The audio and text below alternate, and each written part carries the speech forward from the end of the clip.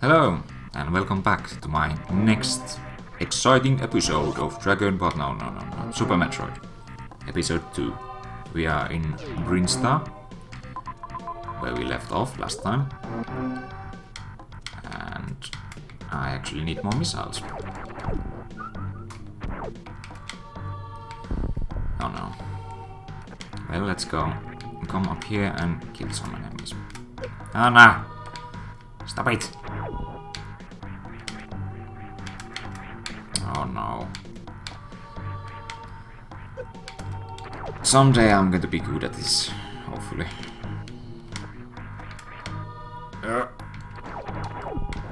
Oh no, give me missiles. I need missiles. Missiles! Fine. Well, I guess I'll go here then. And kill these. No. Come on. Just one more. Yes, thank you. So yes, as you have probably already figured out, you need missiles to open these doors. Blue doors can be opened by anything. Red doors need 5 normal missiles. Green doors... I really suck at this. Green doors require 1 super missile. Yellow doors require super bombs. And that's it. This here is a missile refill, so it will give you all your normal missiles back. It doesn't refill your super missiles. So it's fairly useless, because once you get enough super missiles, you are not going to be needing normal missiles anymore, except for opening doors.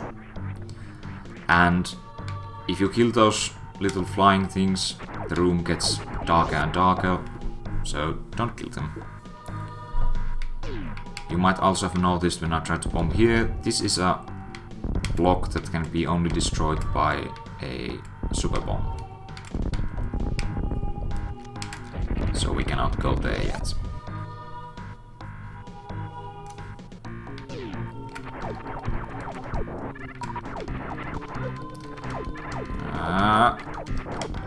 There we go. Now I'm just going to run.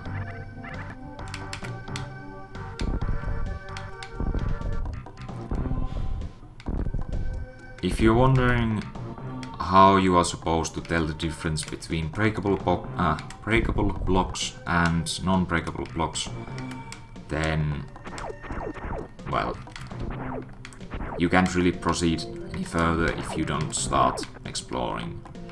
And to me, at least, it's fairly obvious. If you find a wall in the middle of nowhere, you just try placing bombs there, see if it breaks down. This is a block that can be destroyed with speed booster. So when we get speed booster, we can run really fast and break these things. Again, we can't really do anything about it right now. In here you need to go up. There's a boss that you need to fight. But first we are going to come down here. There's a few things I want to pick up. Oh, did it on first try.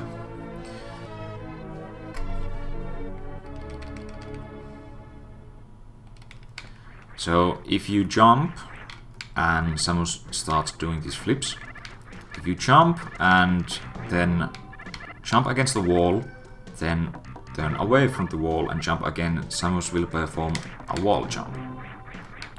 So you can climb up walls. And that allows you to do... oh no. That allows you to do some things that you would normally not be able to do at this point. There's a lot of things called sequence breakers. Sequence breaking in this game. What it basically means is that the game is obviously meant to be played in certain order. Like, you cannot open red doors without missiles. You cannot open green doors without super missiles. But there are some things that you can do in the incorrect order if you know what you're doing. and wall jumping is one of those things. Here we get the charge beam, which is the first upgrade to your normal weapon. It allows you to charge your shots, so they deal more damage. One thing to note is that most bosses are immune to your basic shots, so if you just shoot them like this, they don't take any damage. So you need either missiles or you need to charge your shots. So that is a fairly important upgrade to get. I do not think it amplifies your damage just by... I do not think it amplifies your normal shot damage, it just allows you to charge.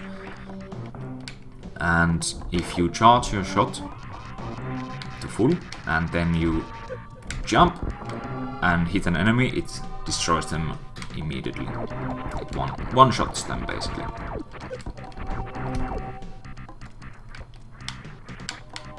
Here's another save room if you want to save, but I'm not going to. The second boss is also pretty easy. It's just a huge plant that you need to shoot lots of missiles into. And I actually think the boss is called Plantera. I might be wrong. I advise you to shoot these things with missiles because they take fairly many shots with your normal gun. Or if you want to charge your shots and then jump into them, that's okay too. So that's the boss. It's this huge plant maw thing, and it's going to be dropping these spores, and eventually it will open its big fat mouth and you can shoot missiles in it. If you're really fast, you can shoot 2 or 3 missiles at once, but it doesn't always work out. You need to be fairly close. There I managed to shoot twice. And you can keep shooting these small spores to get refills. You get energy, you get more missiles. Oh, actually went 3 shots there. So there really isn't any danger of you not having enough ammunition for this fight. Oh, just 2 shots. I don't advise using bombs here, trying to destroy these spores, because it can easily propel you up and right into the boss, so just stay in ball form and roll around, and the enemy cannot actually hit you. The boss cannot actually hit you. Occasionally, if you want, try shooting the spores. And there we go. Fairly easy, but I tend to think that this game is quite easy anyway, so I think the hardness comes from, or the difficulty comes from not knowing where to go next, or perhaps some of the jumping puzzles are annoying, but the combat in this game isn't that difficult, in my opinion. So now we have super missiles. Super missiles are really powerful, and they can, like I said earlier, they can open green doors. You can actually get these missiles, if you're going to be doing sequence breaking, you can get these missiles fairly early, or earlier, without killing the boss, because... Oh yeah, that means one of these. Because if you watch a speedrun of this game, they normally skip the Plantera boss altogether. And earlier, when I was going down from the lift, just right from the map room where the green M is, there is... Well, basically you can get more super missiles from there, and speedrunners get those super missiles and then use the route that I just used, where you need to shoot the block with the super missiles, to go basically backwards and get those super missiles that I got.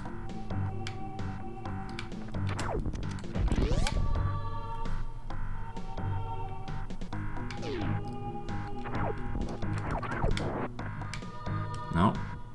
Yeah, not this one. So if you notice there's a pipe. That's actually a secret. Oh. With more missiles in it. Which are, again, I mean, they're nice, but not very useful. I'm just using them because why not, really?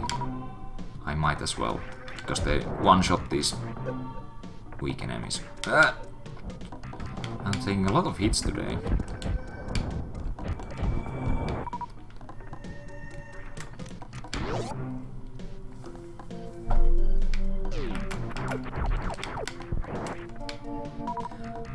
One cool thing about these enemies, they give you super missiles. So I advise you to refill here, because there isn't a super missile research station. It doesn't exist in this game. So if you want your super missiles back, you need to kill enemies. Which is really strange in my opinion.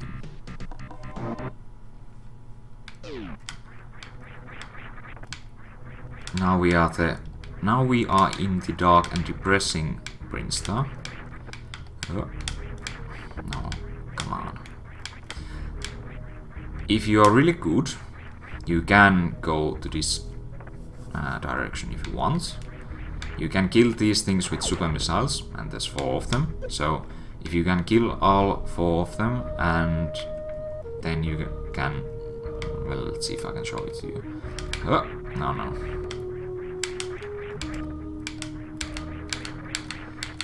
Oh, did you see? Right at the top there's 2 blocks in the middle of this shaft that you can shoot and break, and you can go up the shaft if you are really good right now, but I don't advise you to do it just yet. That isn't the direction you are supposed to go. Instead, you are supposed to go and come down here. And... oh well. Damn!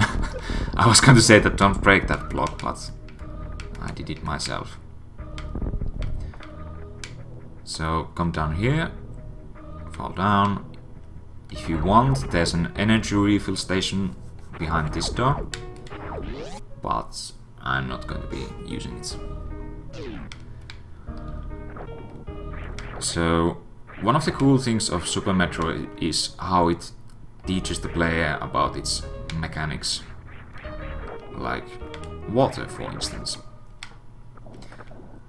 If you just come and try to jump here, you notice that you cannot reach it, and when you are in the water you notice that you are moving very slowly, you cannot really jump, and it's really difficult to move in it. As well as pretty much every other mechanic in the game too. It teaches you how to wall jump, it teaches you about speed booster and exploration and other things. So just run and jump so you can reach this place.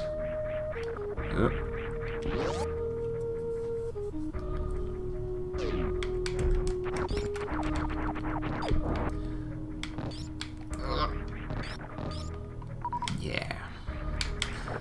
So these things are really nasty. If you come close to them, they will try to eat you. You cannot kill them with your normal gun, you cannot kill them with normal missiles. You can kill them with super missiles, but I don't advise that, because you're just wasting ammunition. And you're going to be needing it later. Here's a secret. That's not necessary to finish the game, but it's really useful if you go and get it right now. It's the second upgrade to your gun. I think it's called Spacer Beam. It allows you to shoot 3 beams at once. And I think it, as a result, increases your damage somewhat. Yeah, Spacer Beam. And now basically your missiles are useless. You can just shoot these things.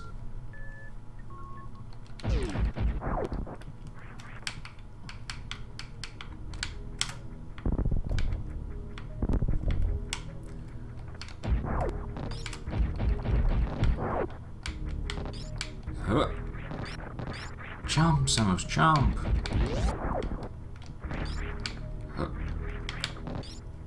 Almost got me there.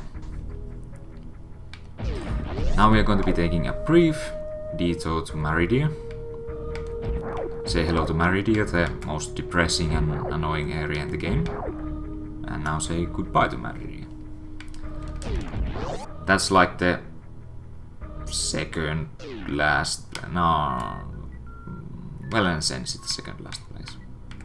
The second last area that you go into.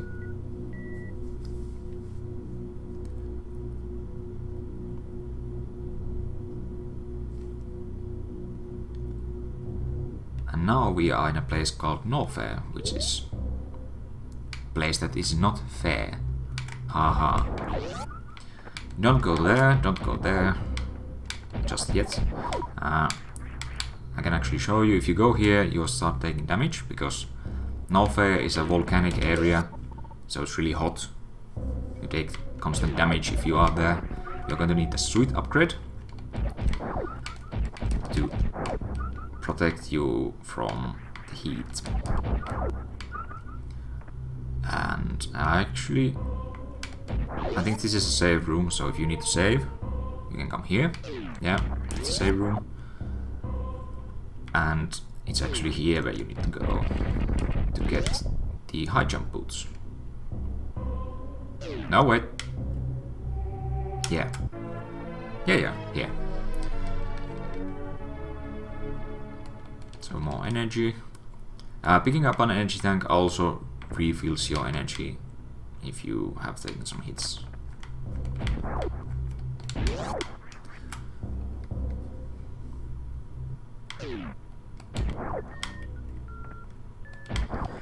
So now we have the high jump boots, which allows us to jump extra high. Like this.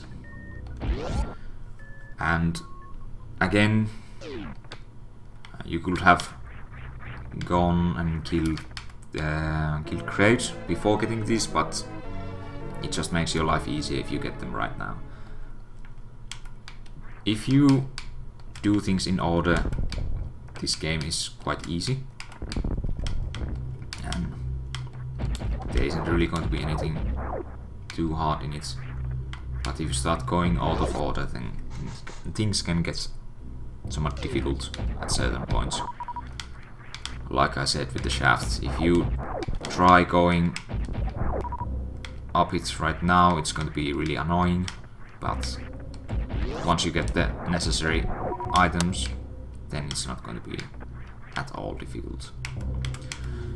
So now we're going to go and kill the third boss of the game, or I guess if you go in the correct order, it's the third boss of the game. And it's right here. You can actually see in the map that there's an area behind this wall, so that's how you know that this is a breakable wall, and you need actually super missiles. You can destroy all these 3 blocks here, and then you can take a running jump from here to reach that place, because you cannot reach it with just your normal jumping ability. This is why we need the high jump boots to get here.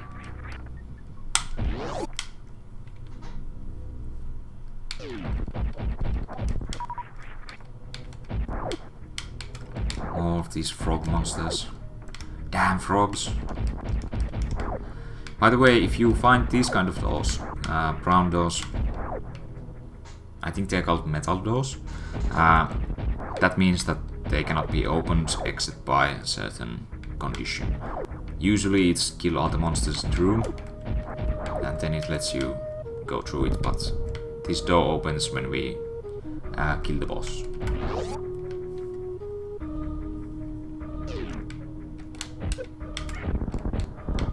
Oh my god, I missed all of those. I think there is something that you can get later. Not right now, because we need super bombs for it. But just remember that that is something that you can destroy later. If you want, there's a secret room, save room here. And I think this is the last save room before the boss, so I'm going to be saving here as well as ending this episode in this room. In the next episode we are going to be killing a boss. A fairly easy boss, but a boss nonetheless. I'll see you there.